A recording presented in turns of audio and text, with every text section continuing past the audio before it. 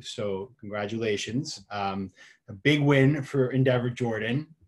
And I am impartial, even though I love all of you so much. I'm very impartial. And I want to say also hello to the whole Endeavor Jordan team. You guys were such great hosts when I was in Jordan. It was amazing. I had a fantastic time. I was with Hassan Alawi. I went all over the country to Karak, to the north. I mean, you name it. I saw the whole country. Much better than Karak, yes, Zarqa and Karak, Irbid, I think. Yes. And all over the place. I ate Mansaf. I did it all. And inshallah, I will come back someday and celebrate again with you. And so anyway, Ramadan Kareem to everybody. Okay, now that I've gotten that out of the way, I want to basically tell you what we're going to talk about today. So I want to spend about 25 minutes or so, maybe a little longer, talking about the subject of my new book and a little bit about the old book because it's still relevant and I think they're related.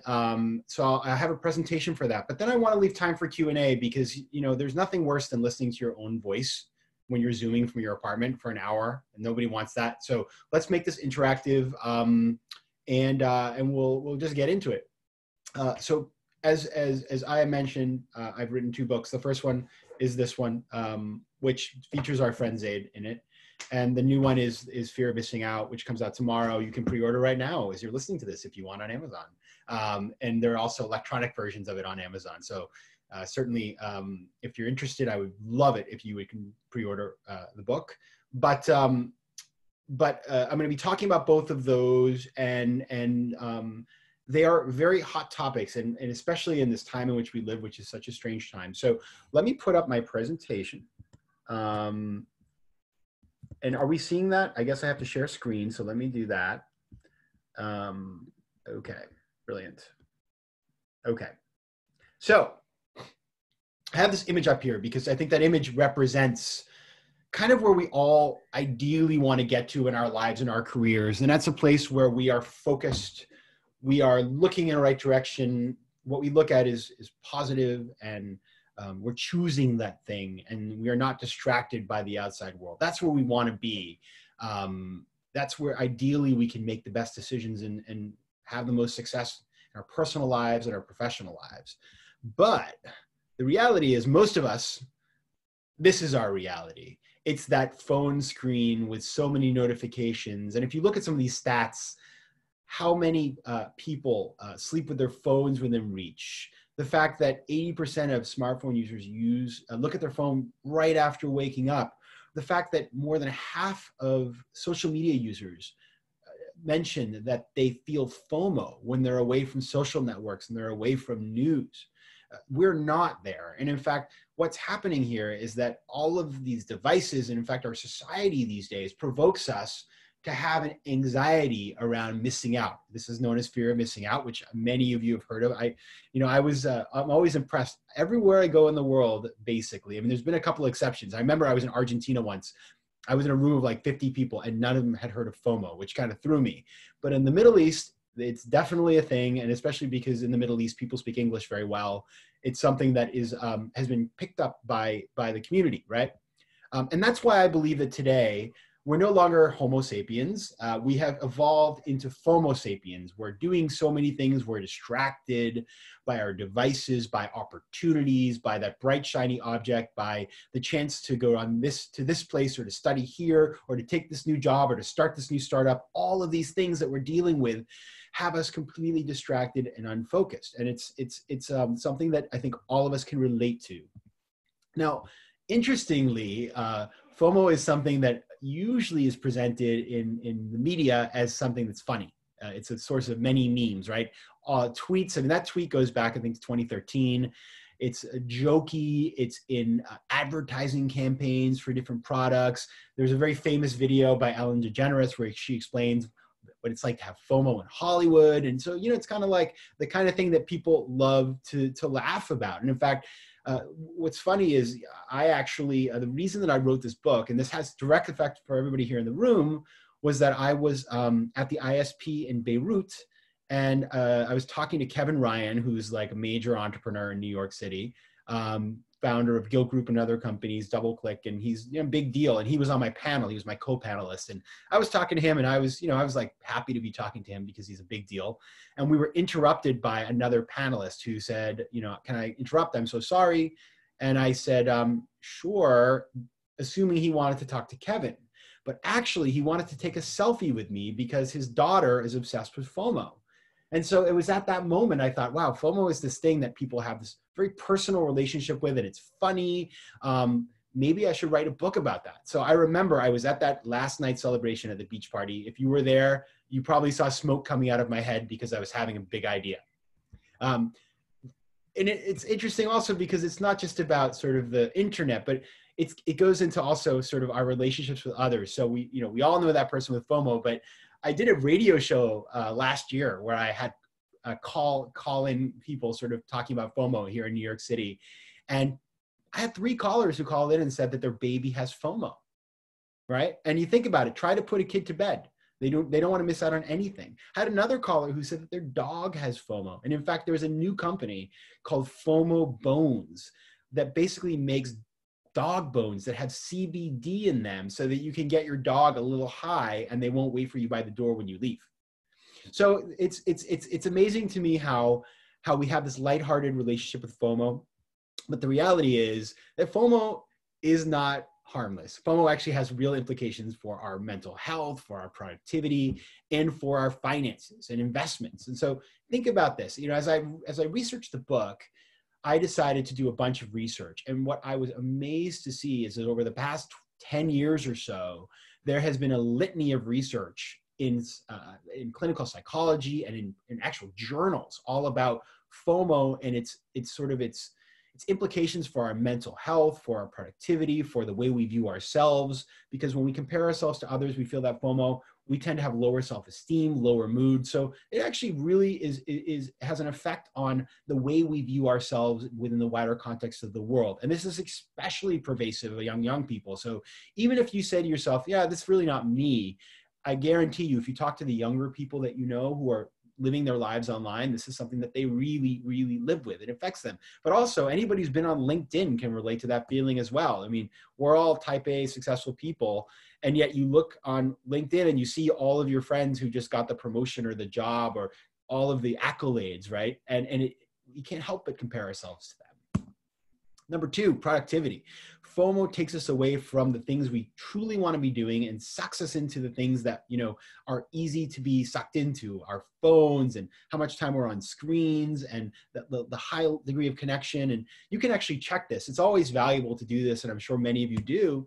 Looking at, that's my phone, right? So I'll come clean, 2.5 hours on my phone. And that was a little earlier this year. So, it's fine, but look at how much of that time is spent on social networking, right? It's a pretty high number. And it takes me away from other things that I could be doing that are far more valuable. And then of course there's financing, our money. And so 1/3 of Americans spend excessively because of FOMO. They're trying to keep up on experiences that other people are having and they want to have too. And so they end up spending money on things they don't even really want or need. And that's actually a study done by Charles Schwab. Half of millennials spend money on all kinds of things, including apparently tattoos, which I thought was kind of interesting.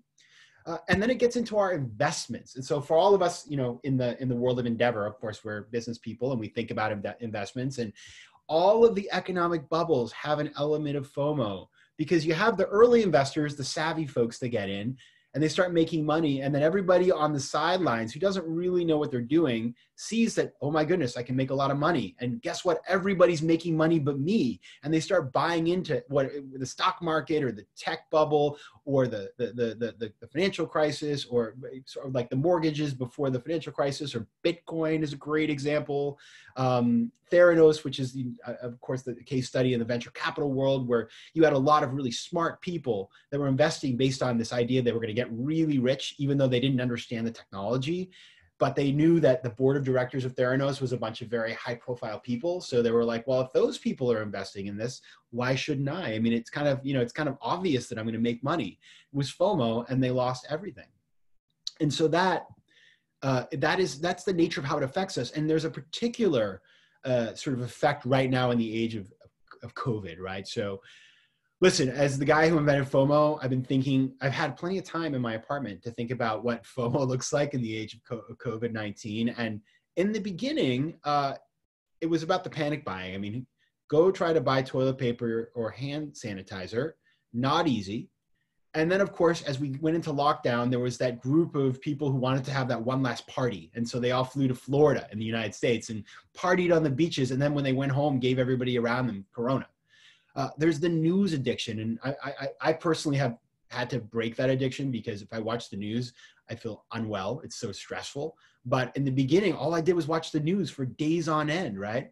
And then also, it sort of affected our culture because after we all locked ourselves inside, and I know, Jordan, we were just talking about this in the green room, how effective your government response has been. So congratulations. It sounds like things are going quite well. Obviously, you know who our president is, so it's been a whole different situation. We've had a lot more cases here, and it's been a lot of sort of disagreement, and we'll talk about the implications later, but about what's going on. And so anyway, we locked ourselves in our homes, and for the first couple of weeks, it was kind of like a little honeymoon. And maybe you felt this too. It's sort of like, oh, guess what? I have nothing to miss out on. I have no meetings. I have no work. I work remotely. I've got no parties. I've got no movies to go to. You know, I'm just stuck at home. Why don't I read the book I wanted to read? Why don't I learn how to cook? Why don't I, I wanted to hang the picture on the wall for the last 3 years. Why don't I do that? And so actually the whole digital conversation around FOMO was around sort of, wow, FOMO is dead. And I thought that was really interesting. And I also was like, well, that's good for the world. But as a guy who just wrote a book about FOMO, that is not good. Now, the New York Times, gotta love the New York Times, my hometown newspaper, has a split decision on this because in the beginning, they're saying, oh, FOMO is dead. But now FOMO has survived the coronavirus. And in fact, I believe that that is true. And I'll tell you why. Number one is because once we got over sort of that couple of weeks of honeymoon period where it was kind of fun to be stuck at home, it gets very old. And in fact, I feel like the FOMO is much more profound. It's like fear of missing out on the life that I would have led, fear of missing out on family experiences, on seeing people that I love, on just going on the subway or going to a restaurant, all these sorts of things. I mean, they're deep, deep, deep. And at the same time, I also think that there's been this interesting thing around like getting things done. So in the beginning of coronavirus and quarantine, I remember seeing this tweet that my mom sent it to me, and she said like, oh, Patrick, this is a chance you can write your next book. And I said, Mom, like, let me get this one out before we even talk about another book. But the idea was we were going to do a lot of things, and we all had these lists of things to do. Well, let's look back at how we've been spending our COVID time. I'll give myself an example, right? So I showed you my stats, okay? Now I'm going to come clean. This is my reality. Okay, doubled my mobile usage, and look at total screen time. 12 hours a day on the screen. A lot of that, I couldn't even tell you what. I seriously have no idea. I was watching YouTube videos, probably. And so I think a lot of us have realized that the FOMO, we remove the external events and sort of like outside of our homes, but now we have digital lives that are really, really busy. I mean, the amount of Zoom events and talks, I mean, you guys are here right now. I'm sure you could be doing something else. I'm glad you're here with me, but how much, I mean, I once had a night, I had 5 Zoom events. So we are moving FOMO into a new stage, an online stage. And so it remains a problem. And that is why, number one, facepalm. Number two, we still need to learn how to keep calm and say no to FOMO. And so that's what I want to talk about today. But before we get into that, I do want to give a bit of a history of FOMO because I think it's important to understand the context before we deal with sort of how we manage it in our lives. So everybody knows about the first Homo sapiens, East Africa, 2 million years ago, early man roaming around, probably made his or her way to Jordan at some point or another, much earlier than other places. But have you heard about the first FOMO sapien? There it is, young Patrick. And so I want to tell you the history, but I also want to tell you that if you don't believe any of this, and I hope you do believe me, but if you doubt me, you can just Google it because it's on the internet. So it's true. History of FOMO. So I come from a small town in the state of Maine. Maine is famous for lobsters. It's also famous for really being quite rural. There's not a lot to do. And so I grew up in a town where there wasn't a lot going on and there wasn't a lot of FOMO. Really, the only thing to do that was particularly exciting was to go to Dairy Queen once a week. That was kind of like the highlight of my week. And so as a kid, I didn't have a lot of FOMO. And then something happened. I went to Harvard Business School and I arrived actually pre social media. So there was no Facebook. In fact, Mark Zuckerberg was across the river at Harvard Yard developing the first version of Facebook. But it didn't matter because student life at HBS, like any MBA program anybody's been to who's on the call, is kind of like a combination of all these social networks without actually having to be on them. You're living in proximity with a bunch of sort of very ambitious people who are sharing all the wonderful things they're doing, and you feel a lot of feelings and you want to be a part of everything. And as the Endeavor Network knows, I mean, it's a very much that kind of group. If you get a bunch of Endeavor folks in a room, it's going to be very similar. Now, I had just come from New York City and I had lived through 9/11. And 9/11, as you can imagine, and we all lived it together, but obviously being in New York City, right there, a mile away, it was so shocking. And I thought to myself, the world will never be the same. And so as a result, my sort of natural tendency was to want to do everything all the time because I never knew if the world would go back to normal. And so I wanted to live life to the fullest. And so I did. I was everywhere all the time when I got to business school. I did every event. I interviewed for a million jobs I had no interest in. I remember going to jobs. I was thinking like, why am I here? But I just felt like I should take advantage of the opportunity. I went on all the trips. I did it all. And so as a result, I realized I was feeling not just a desire to take advantage of things, but I felt anxiety that I had to do everything. And I started calling that fear of missing out. I shortened it to FOMO, and I wrote an article about it in the school newspaper called Social Theory at HBS, McGinnis's Two Foes, talking about the fact that FOMO was a pervasive sort of culture at business school. And in fact, it was in the humor section. So it was kind of jokey, but it got very popular on campus. And so I graduated in 2004, and I thought that was kind of the end of FOMO, but 15 years later, there were a bunch of things that I don't want to spend time on today, but happy to talk about in the Q&A. It made its way into the dictionary, including the most important dictionary, the Urban Dictionary, and then it spread all across the world. And I need an Arabic one, so if anybody can help me out, send it my way, because we want to make sure we're representing the Arabic-speaking world in this presentation. We're inclusive. But there you go. That's the story of FOMO.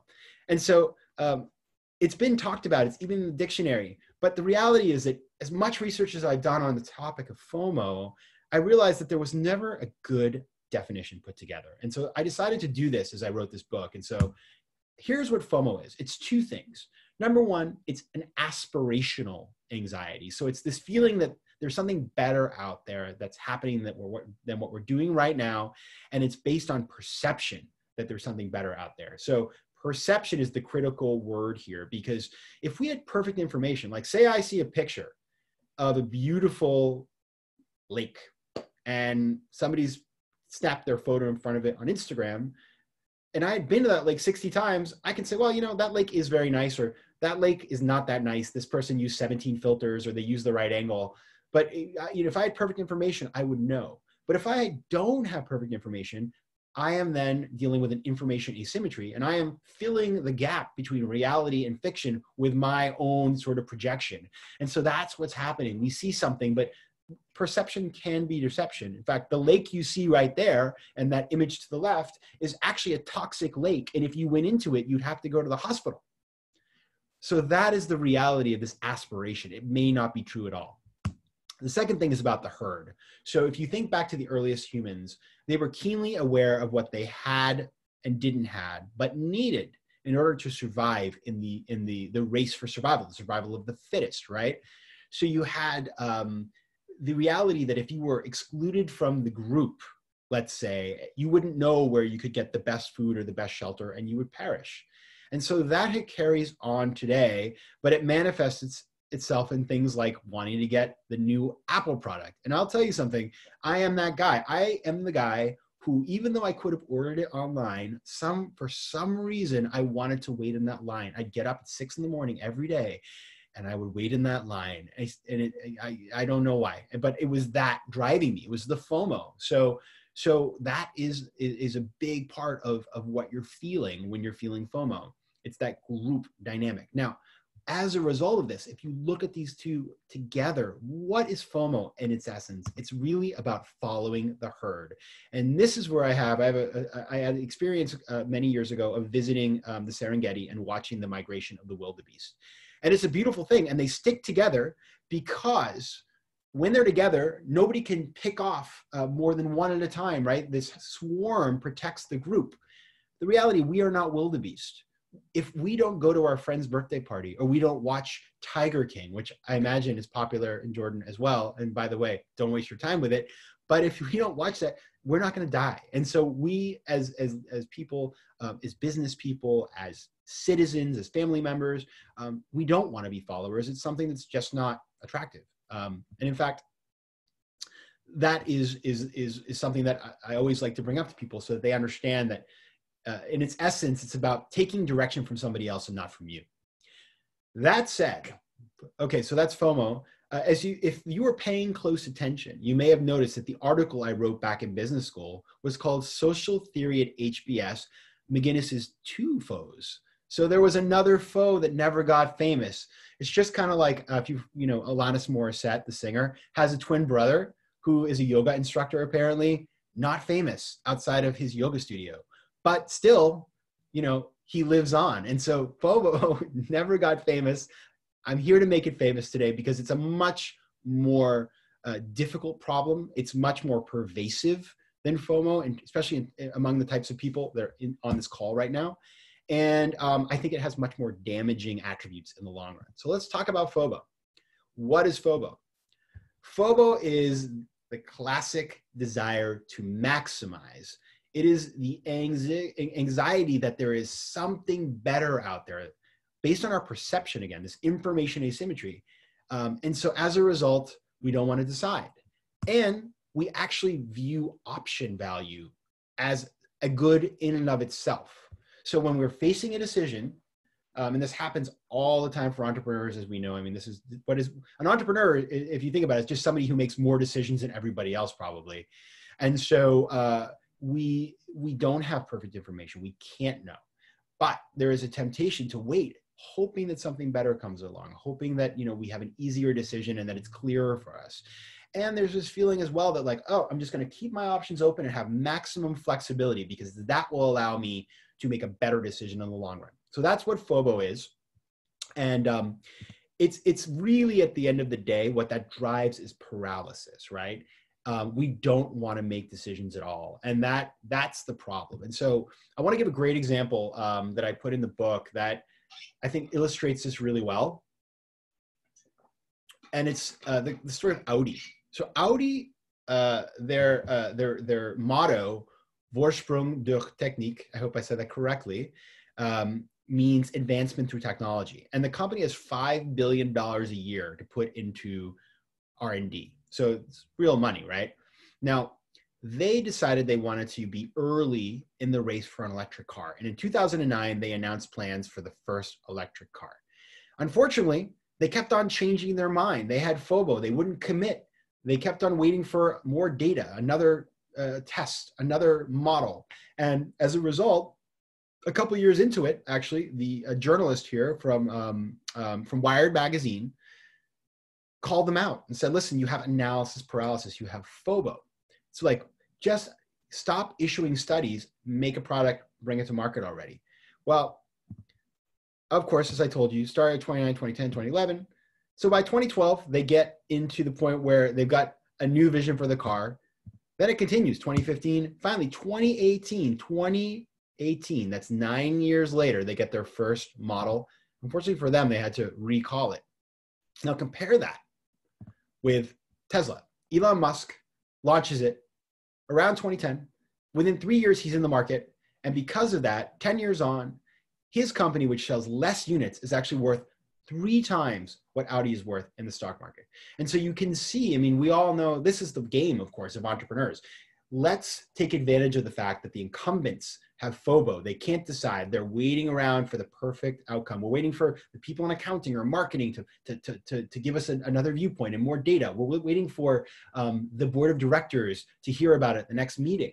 And they never move forward with the velocity they should, given their resources, and the startups come in and eat their lunch. And of course, we all know how this plays out with venture capitalists. I mean, for those venture capitalists on the line, it's very tempting to say, oh, your company looks great. Come back to me in a month with, I just want to see more traction, a little more traction, right? That happens all the time. And so venture capital, I call it a game of foes, because entrepreneurs want to create FOMO, and venture capitalists are classic FOBO thinkers, right? They want to have as much data as they can before making a decision. And oftentimes the only way to get them to move is to just give them so much FOMO that they can't resist, because you get that investor to come in and say, we're closing the round in a week. Are you coming in or aren't you, right? So that is a fascinating dynamic that you see in the world of VC. It's also important to note that FOBO imperils your ability to lead. And so you can't be an Elon Musk when you're mired in indecision. Now, I want to talk a little bit about, we can get into in the Q&A some of the strategies that you can use to tackle FOMO and FOBO. I just want to be sensitive on time today, because I'd rather do more Q&A than less. But is FOMO always a bad thing? That's a question that I think it's important to think about, because in fact, FOMO can be a good thing. Let's think about FOMO versus FOBO in this context.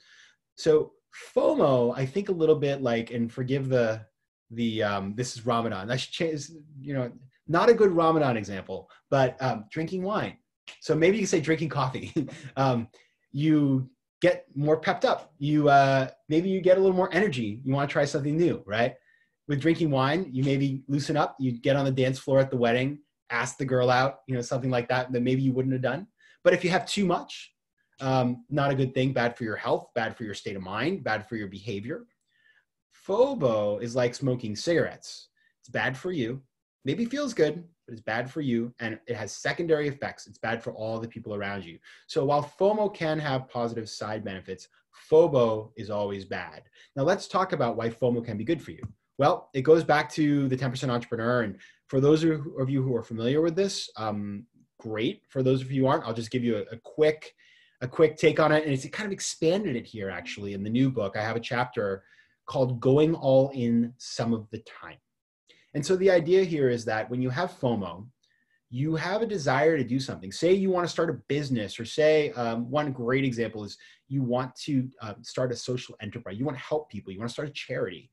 And so one thing you could do is give into that information asymmetry and say, you know what?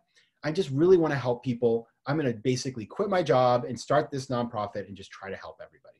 Well, that could be a path for you, but the reality is you have no idea if you even like doing that work. You have no idea if you want to start a company. You have no idea if you want to move to a new city, right? And so making rash decisions based on FOMO and information asymmetry is not a good thing to do. Going all in some of the time, which is to say, give yourself an authentic experience that allows you to judge whether you like that thing and whether you want to spend more time on it, is a great way to address your FOMO, but in a risk mitigated fashion. So don't move to, Dubai. Go spend a month there and see if you even like it. And of course, when you get there, you'll realize that, of course, Jordan's way better, and you'll move home. Don't just quit your job and start the social enterprise. Launch it part-time. Don't start the entrepreneurial venture. Try it part-time. That's the concept here. And then as you learn and uncover the information asymmetry and gather more facts, you'll be more effective, and your risk of failure will be lower. Now, the great example of this is entrepreneurship. And as I say, listen, I'm not telling you not to be an entrepreneur full-time. Believe me, for me, entrepreneurs who do it full-time are like superheroes. They're amazing. I'm just not that strong. So I don't have the, I'm learning, but I've certainly been afraid of it in the past. And so I felt all this FOMO around entrepreneurship, and I felt guilty that I was too afraid to do it. And then I decided to come up with the reasons why it's okay to not be an entrepreneur, just to give myself permission not to do it. And I came up with 5 reasons. Number 1 is the lifestyle and the pay. All of you know, they're tough until you make it, right?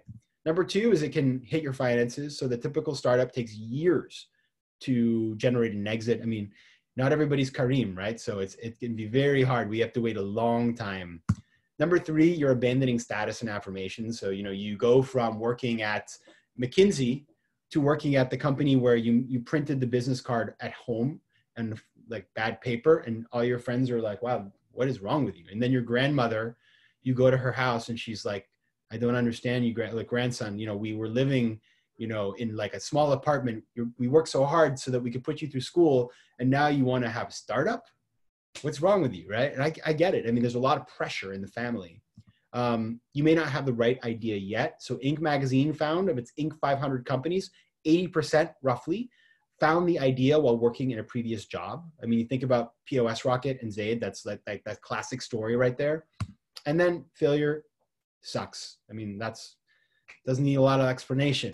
And so that's why I recommend people to be a 10% entrepreneur. Start with 10%, see if you like it, 10% of time, money, energy, and then from there, increase until maybe you become a full-time entrepreneur. Or maybe you start investing in other people's companies and build up a portfolio. There's all kinds of ways to engage with that, and happy to talk about that in the Q&A, but it is an important part of what I talk about. And I'll tell you why. Because when I first wrote that book, it came out in 2016. And the reason that I wrote this book, and the reason I did this in my own life, I've done 25 10%, is that I was working at AIG in 2008, and the company blew up, and my stock that I had fell 97%, and my job basically was terrible, and our company was bankrupt, and it was very depressing and awful, and I was miserable because I wasn't diversified. And now, I remember when the book came out in 2016, I had done this as a result of that. And my friend said, you're very fixated on 2008. You really need to move on, because this won't happen again. This is a once in a lifetime thing. Yeah. And I wish it were true, but I mean, here we are living in a time which is arguably much worse, and diversification and entrepreneurship and creativity are going to get us out of this mess. And so all of us need to find ways to engage with these opportunities. Yeah. And with that, I just wanted to leave you with this information. So listen, I have this podcast called FOMO Sapiens. It's distributed by Harvard Business Review. I've had tons of entrepreneurs on, and experts in productivity and all kinds of other great topics. And I've been amazed that the show has really taken off during the pandemic. So it just hit the top 20 podcast in business in the US. And so, and I noticed it did very well on Spotify and Jordan. Thank you, Aya. Your listening is driving my ranking up. But that's the new book. It's available now on Amazon. It's an ebook, or you can get physical. And then, of course, I'm on all the social networks, and I love hearing from people. And I'm so honored that you have me here. And I know it's very late for you, but if you're up late tomorrow night at 6 o'clock New York time, having a virtual book party with Nir Eyal, who wrote a book called Indistractable, a book called Hooked.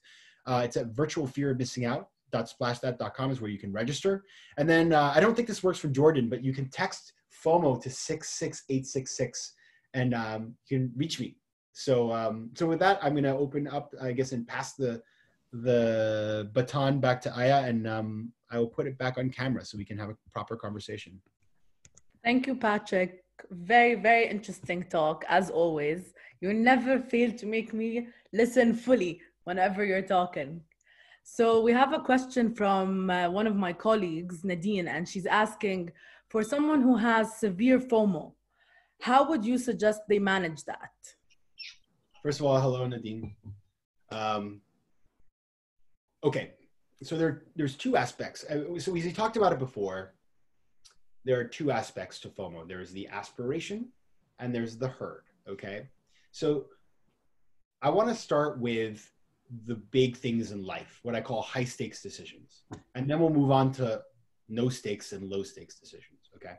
So for high stakes decisions, you do really need to spend the time thinking about them. This isn't, this is something where you want to have a process. And so what I've developed is a process to overcome your FOMO. And high stakes decisions consists of, let's say where to move, who to marry, where to go to college. It's those things that will impact your life in the medium to long term. And they have sort of major personal and economic implications, okay? Now, as I mentioned, it's about perception and it's about the herd. So what you want to do is you want to address each of those in your decision-making process. So number one, you want to think about the perception. This is this thing as great as it looks, right? And so there you want to do your due diligence and say, okay, for example, I want to move to another city. Well, okay, why do, sort of, is it even possible for me to move there? Can I afford to do this? Do I even like that place? Have I spent time there? Could I get a job there? Like thinking about the practicalities and trying to remove that information asymmetry so that you are filling up the emotion and the fear of missing out with facts so that you can then allow your intuition to do the work it's meant to do, which is to help you make a decision. And so you'll actually do a process of due diligence to understand exactly what the opportunity is, and you will write it down. You will write a memo to yourself, like an investment memo, because decisions are like investments. We are betting something and we're hoping for a return. So it's really thinking like a venture capitalist. And then you won't simply just spend time on Google. You'll really do sort of a deep dive and talk to people. And once you've gathered information and you feel like you're able to sort of make a decision, if you feel at that point, let's say that you have realized that it is not for you, then your problem is solved. If you feel at that point you still want to do it, then you go to people around you and you share what you have learned with them and get their feedback. Get them to disagree with you. Make sure that your rationale is sound. And finally, if you still want to do it, then you do it, because there's no riskless decision in life. Every decision involves some risk, but you have done the work. And so you're no longer basing your decision on fear or FOMO. You're basing it on facts and the work that you have done. So that's the big things, the small things. Okay, this is like where I'm going to save you guys. Everybody's going to save like 5 hours a week right now. So get ready. Okay, FOMO. I have 15 Zoom cocktail parties tonight and I can't decide. FOMO, I want to watch 19 all these sorts of things that these silly things, what I call no stakes decisions. These are things that don't matter, but you can spend a lot of time actually thinking about them. And so what the idea here is, and it's really powerful, is to just take them off your plate. I call it asking the watch. So for example, if it's like, oh, I have 3 Zoom parties, I can only go to 2 of them. I've got to pick between one and the other. Basically what I do is I say, okay, fine. The first Zoom party is an even Zoom party. The second Zoom party is an odd Zoom party. I look at my phone. Oh, it's an even time. I go to that one. So I basically outsource it to an inanimate object. Now, why do I do that? Because the reality is they're fine. They're both great. I am injecting the drama into the decision, and therefore I must take myself out of it and put it in a third party. So you can either ask a friend to do it, you can ask an inanimate object, but basically the idea is to take yourself out of decision-making, because no matter what you decide, it's perfectly acceptable. Thank you. And we have a very interesting question from Jumana that says, I was once approached by an entrepreneur who was asking for funding for a startup which he wanted to launch while still remaining in his full-time job. As an investor, I was hesitant to invest with him as it seemed to be like a lack of commitment or belief from the entrepreneur's side. I might have been wrong. What would you, would you invest with an entrepreneur who is still in a full-time job? Okay, here's how I think about this. This is a great, you know what? Nobody asked this question. It's such a good one. So thank you for it. Okay. If somebody is raising money, it is my view that unless it's friend and family and it's like everybody's kind of understanding, but if they're raising money on commercial terms from a professional investor, they should raise sufficient money for somebody on the team to be able to go full-time, if not everybody. And if they can't do that, then they should continue developing it part-time until they get to that point. And I think, as I recall correct, if I'm correct, and I think I am, I remember what Zaid did, which I thought was really smart, when they started their company, is like one of the partners continued working, one of the partners went full-time, and the one who was working helped the other one subsidize his living expenses. And so there are a lot of different ways to do this, but I think asking professional investors to give you their money while you are still working and you sort of mitigated your risk is a difficult sell. And so I personally, unless it was somebody I knew really well and I was comfortable with that decision and I really understood the particularities of their situation, I think it's a hard sell and you very rarely see it. Okay. And we also have a question from Rena, who is asking if you're aware of the term JOMO. She just heard about it recently, the joy of missing out. Yes. Okay. I love that question. Yes, JOMO. So I have a lot of feelings about JOMO, and I actually heard about it because when you invented FOMO, whenever a new OMO word is invented by somebody, your inbox blows up. So last year, I got 1 million people sending me an Instagram post by a guy called Will Cole, whose post was retweeted by Brene Brown and went viral. And so I called Will up. He's a great guy. And I said, Will, come on my podcast and let's talk about JOMO, right? And in fact, it was invented by another New Yorker, a guy named Anil Dash. And the idea is joy of missing out, that, you know, I am home, I am in my pajamas while you are running around, and I'm happy with that. So here's kind of my view on JOMO. Number one is I like it. I mean, who couldn't like that, right? It's great. It's kind of like ice cream, you know, who doesn't like, I mean, maybe somebody doesn't like ice cream, but you know, Disneyland. The reality is though, like Disneyland is a destination. JOMO is a destination. You still need to get in your car and drive there, or you need to fly there. And so it's very easy to say you have JOMO, but it's much harder to get to the place of JOMO. Number two, I think JOMO, if you really feel JOMO, why are you posting about it on social media, right? Like it should be, it's kind of a little bit too like self-conscious.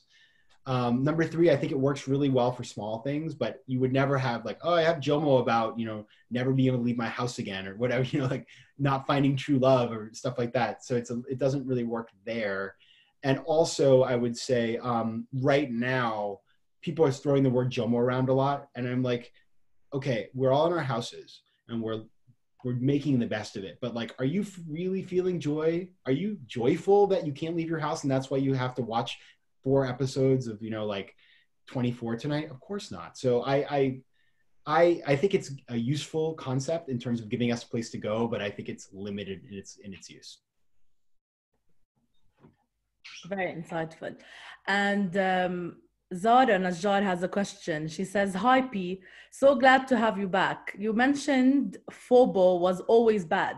Forgive my glass half full nature, but wouldn't a positive effect of FOBO be keeping people innovative and on their toes? Oh man. Okay, Zara, of course. Now I have to rewrite the book.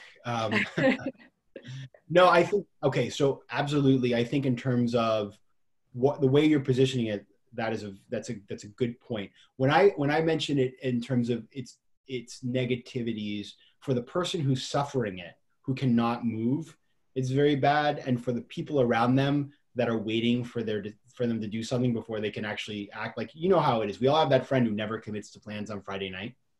And so it drives us all crazy and it damages our relationships.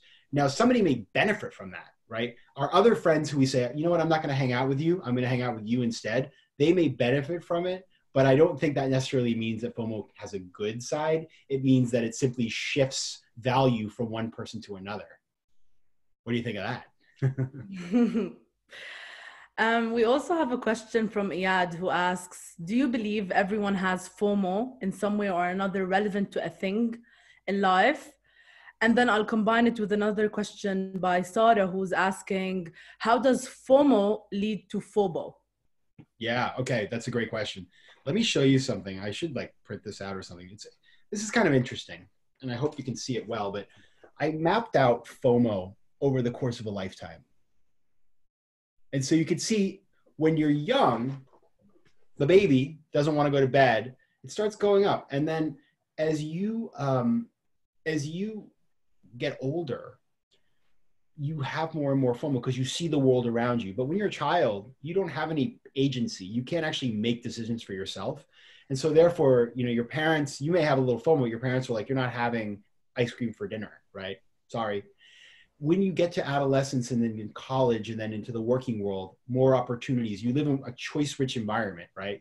A choice-rich environment is what provokes FOMO and the comparisons that creates. So that's when it goes haywire. Then as you get a little older, you have more information. That information asymmetry I talked about decreases, and therefore it goes down, and you're also just busy, right? You got like work and family commitments, and so you don't have the time to feel the FOMO. Then as you get older, You have more time, you may retire. And also you start to realize, I'm not going to be alive forever.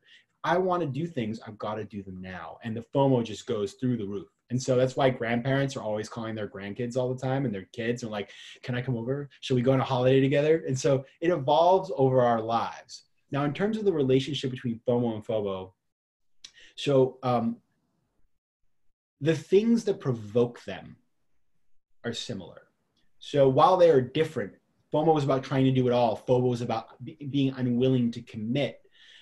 They are created by choice-rich environments that have information asymmetry in them. And so when you think you have so many choices and you don't really know what's out there, then that you are susceptible to both of them. Now, there's an interesting thing that I noticed as well. And this is something that I'm sure you guys, I'm talking about your region. When I went to the ISP in Beirut, I spent a day in Eastern Lebanon, and I visited a Syrian refugee camp. And as we know, it's a very difficult environment. And what I really thought about that is, okay, it was fascinating and really sad. Everybody in the refugee camp has a phone, and many people have televisions. So they can feel FOMO because they see the world beyond. They see how people are living while they're stuck in this place. So there's a perception out there, even if it's not particularly a choice-rich environment, there's still the ability to engage. But I didn't see a lot of FOBO because people know that they don't have options right now. And so that's also an interesting thing to keep in mind, is that the reason why you feel FOBO is because it's affliction of abundance. And so even though it's terrible, we should actually be grateful to be in a position where we can even have those feelings. Okay. And we have another question by Tamer. He's the managing director of Beyond Capital. And he's asking, how can entrepreneurs balance executing with speed, referring to your example of Elon Musk, and the 10% focus? Don't you worry? Sorry, another question popped up. Don't you worry that a full-time entrepreneur would learn faster and eventually execute better? I actually had that question too. Good. Okay, absolutely. I will not disagree with you that a full-time entrepreneur will move faster. Probably also fail faster, which arguably could be good. But what I would say is, for the person, so I would never say don't be a full-time entrepreneur if you want to do it, right? If you have the ability to do it, the resources, go do it. There's nothing, and I get it, especially as an investor.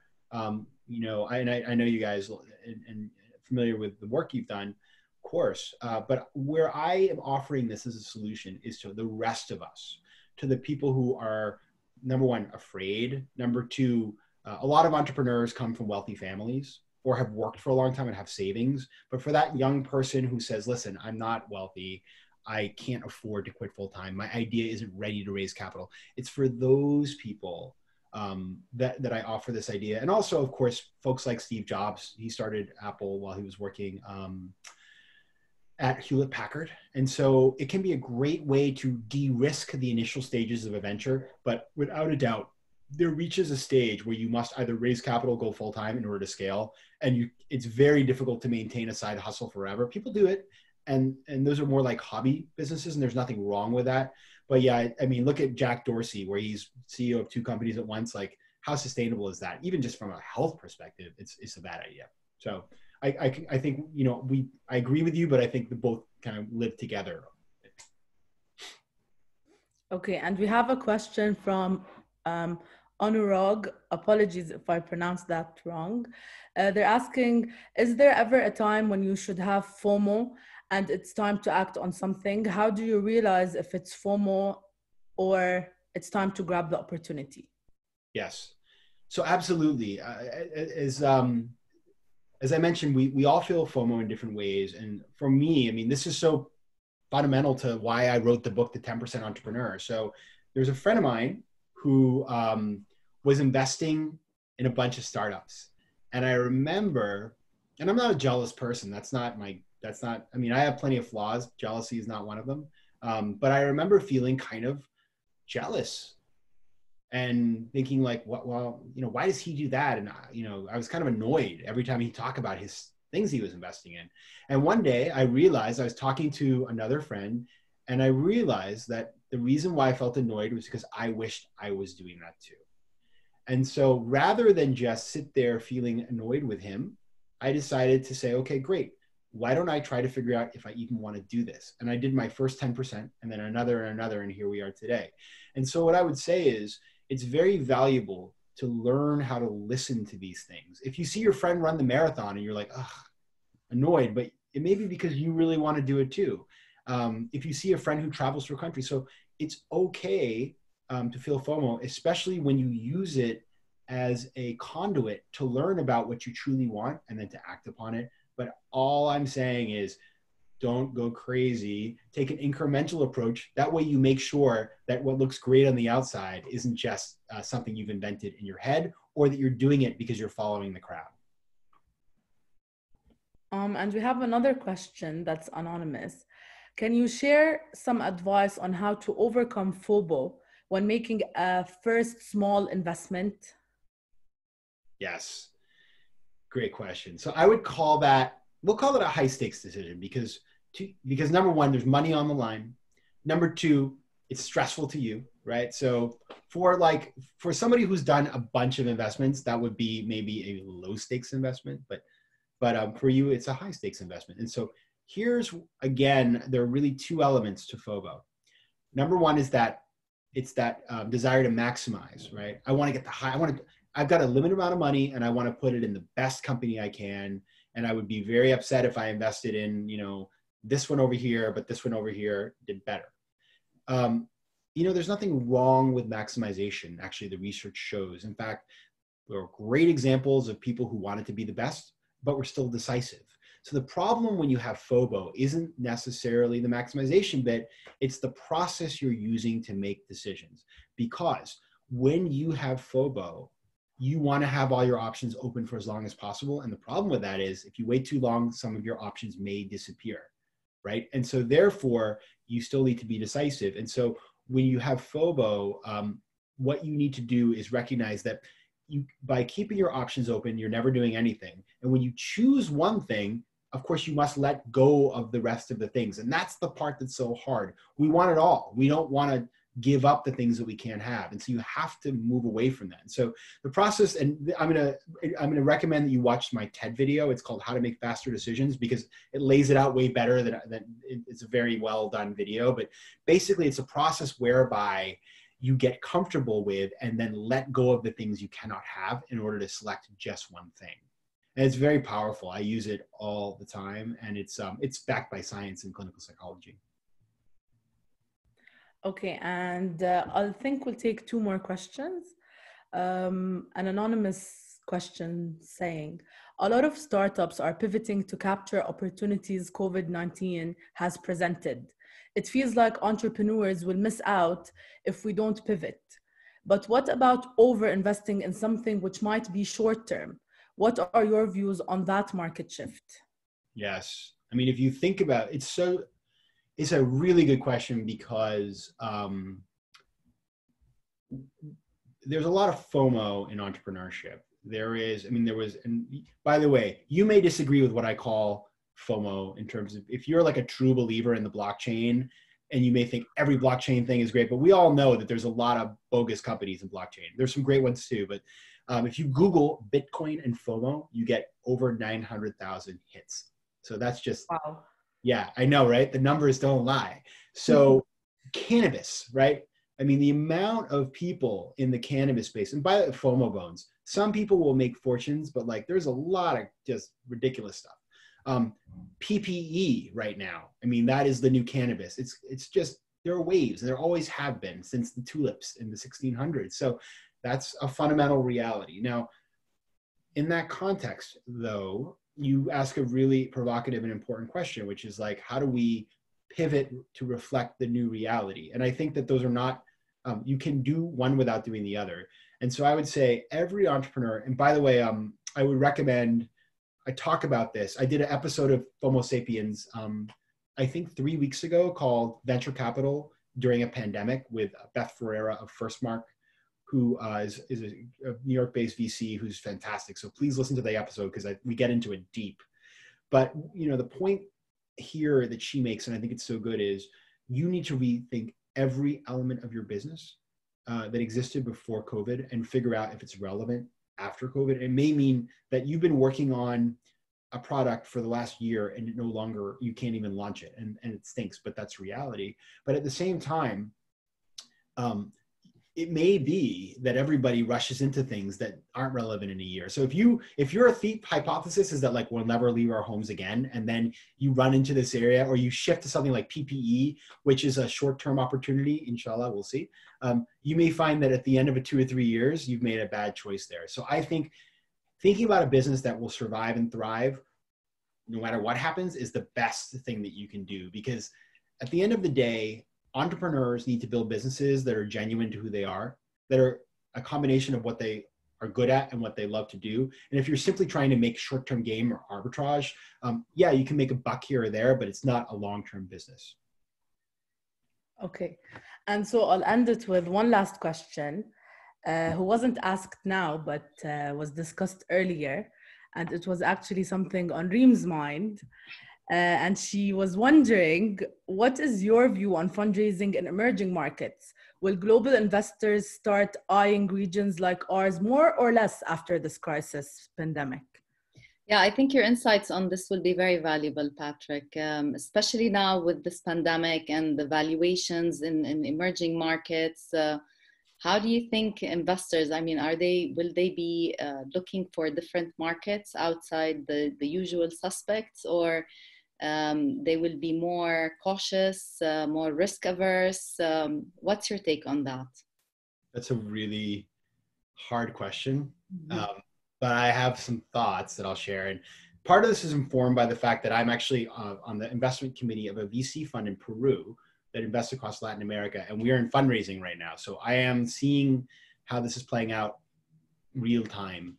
And I would say the traditional model, so I've been investing in emerging markets since 1999.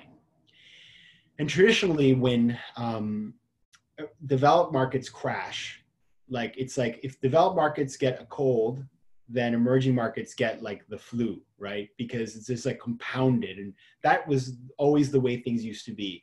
I think that has changed to some degree because of just the nature of financial markets. It's like there's been a delinking of things. Now, with this particular crisis, it's really strange because of the way that some countries have been hit very hard and other countries have not been hit very hard. And we don't really know. Part of it is because of preventative measures like what has been done in Jordan. But part of it is like, I was reading an article yesterday, it's genetics, it's maybe you were given tuberculosis medicine. And so we're going to see this very strange thing where the impact of COVID will be uneven. And then also when sort of medications and vaccines are developed, inshallah, there's going to be a fight over who gets what, and it's going to create this really weird power dynamic. So what does that all mean? I think that what that means is that for the countries like Jordan that have not been affected as deeply, at least in terms of, listen, there's an economic effect, and no doubt, right?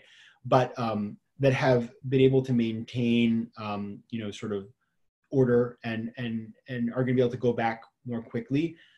This is an opportunity to mobilize local capital because hopefully people will say, listen, right now, number one, this is actually a pretty good bet because we're coming out of this sort of relatively well. But number two, I would hope, and maybe I'm just, way too optimistic about the nature of the world. I would hope that people in countries who do have means and can invest would say, you know what, we need to pull together right now. And it is incumbent upon us as a society to build something and to think about what capitalism should look like going forward and be better than we were in the past. Now, will that happen? But I know that, I'll tell you, in the United States, so I'm very involved in political stuff here.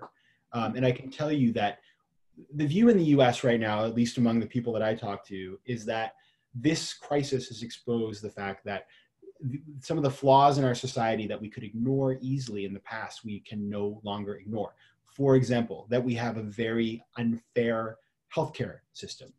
Well, it was fine when it was somebody you didn't know who got sick. But when it's the person who's bringing you your food or the person who works in the office next to you and you could get sick too, guess what? Your tolerance for a bad healthcare system is no longer what it was. And so I think that we're going to start to see a rethink about how we live, what capitalism means, what is just society. And it's going to be painful, and it's, but it is necessary. And so, and I'm not like a socialist, by the way, I'm a total capitalist, but I think that we have an opportunity to rethink. And so what I'm hoping anyway, is that people like ourselves in the business world can contribute to that conversation and say, listen, at the end of the day, people, who fixes things? Entrepreneurs. And we need entrepreneurs to come up with solutions to all these things, and to come up with healthcare solutions that are relevant to the markets in which they operate. And so I'm hoping that will be one of the positive things to come out of a time which is really, pretty tough. Inshallah, we really hope so too.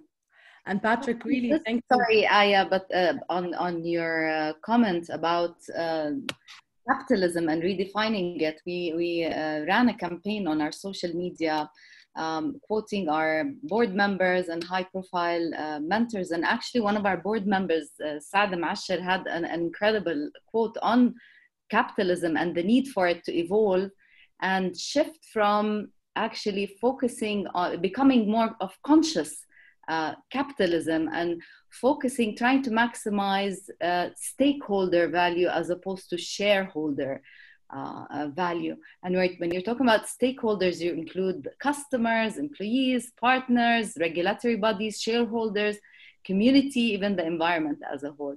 So I think this thinking is definitely taking place, and people need to widen that concept to make it more conscious and more community, let's say, communal, as opposed to just focused on the me. Yeah, and on that point, I have on Thursday my podcast, the one that's coming out on Thursday morning. I had a guy. I'm sure if you guys, I don't know if you're familiar with the company, but in the Middle East, in the U.S., it's Chobani, the yogurt company. Right. So I interviewed the president, and we talked, and Hamdi Lukaya, who's the founder, that's their whole everything. And so we talk about this, and it is, I just don't see the downside of that personally. They're private, so they have more bandwidth or flexibility, but I do think this is going to be a time where there will be people who will rethink what they're doing, and it's going to benefit their business and also benefit their stakeholders, as you mentioned. Yeah. So, Aya, you want to conclude? Yes. Thank you so much, Patrick. This has been extremely, extremely, engaging and interesting, and always learning new concepts. Amazing. Thank you. Thank you, Patrick. And we're really, really appreciative of the fact that you're here with us when we literally have less than 24 hours before your book launch. Yes. So it really means a lot. Thank you for your time, and we really enjoy your talks, and we look forward to maybe hosting you live again, physically though. And I just wanted to launch my book first in Jordan, so you guys let me do that. So yeah, we love that. You have to get it translated also into Arabic, your second book. Absolutely. Okay, let's do it. Yeah. We're working on that stuff, that's for sure. Thank you, Patrick. Thank you, everybody, for joining us. Thank you. Thank you. Bye. Bye.